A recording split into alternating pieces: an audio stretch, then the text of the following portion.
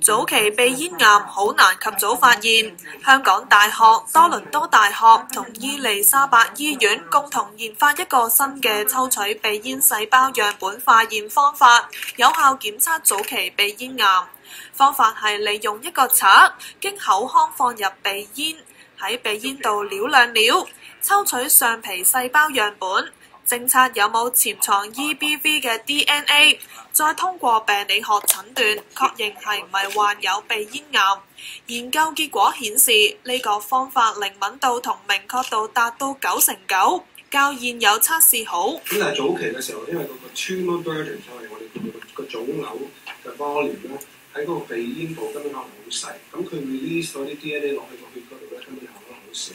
咁所以咧，我哋就可能用呢個驗血嘅方式咧，就唔得準確啦。所以個靈敏度係低咗咁多。而我哋呢個方式咧，就直接入去嗰個鼻咽部去攞出個組織，攞出個細胞。咁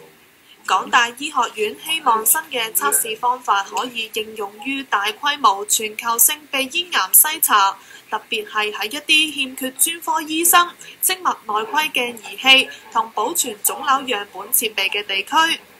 ONTV 東網電視新聞台報導。